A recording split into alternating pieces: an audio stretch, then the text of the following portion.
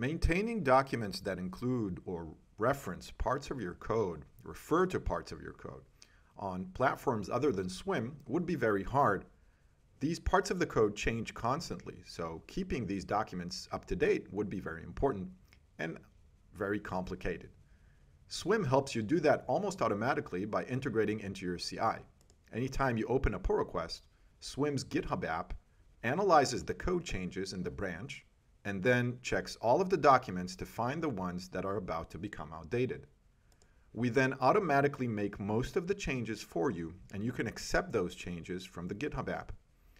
If there is a very significant change, we will let you know that you need to either reselect a different part of the code or just remove that part of the document altogether.